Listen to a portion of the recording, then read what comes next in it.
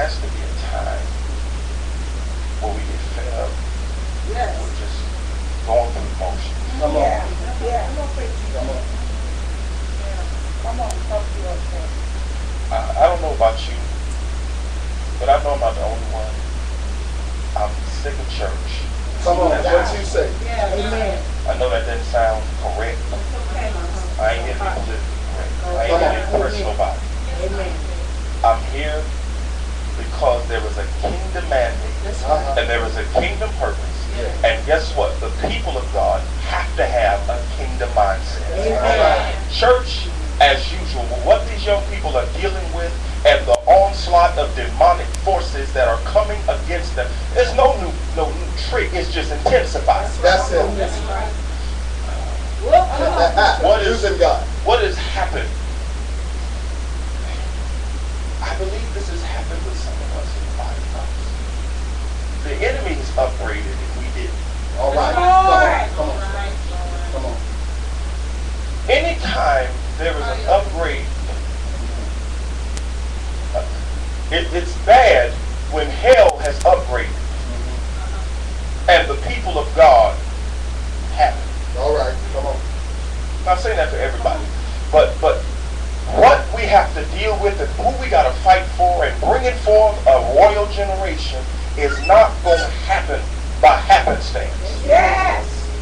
It has to be somebody in a generation, in an older generation, who is fed up, who is sick and tired, who is mad, who is ticked off enough to say, you know what, I'm going to fight. Come on, preacher. I may have to deny myself. If I gotta die to myself, because I gotta make sure that this next generation proves in greater than the former generation.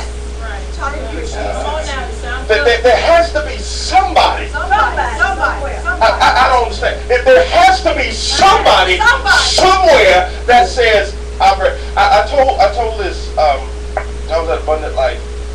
It took a Martin Luther King to die. That's it. For generationally in Obama to come forth. Yes. And there has to be somebody in this generation, adults, that are willing, not just merely physically die, but dying to ourselves so that the glory of God can be manifested. Because to be honest with you, that is what's going to draw them. That's right. It's going to take more than just a little cute, I don't get a problem with youth programs. I don't have a problem with activities. I don't have a problem with that. That is a supplement. Yeah, that's right. The substance has to be the presence and the glory, the tangible glory of God. There is a generation of young people that really want to see God. That's right. Take your time. Take your time.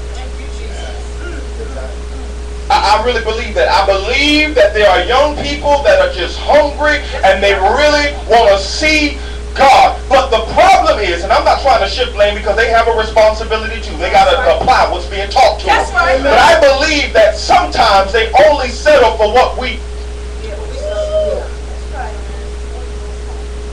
So I'm challenging everybody in here. A popularity contest. I'm challenging everybody in here that after this revival, everybody in here is, let me tell you something, all of us in here are candidates for revival. That's right. Yes, we are. That's it. That we will never be the same again. As a matter of fact, I declare and I decree after this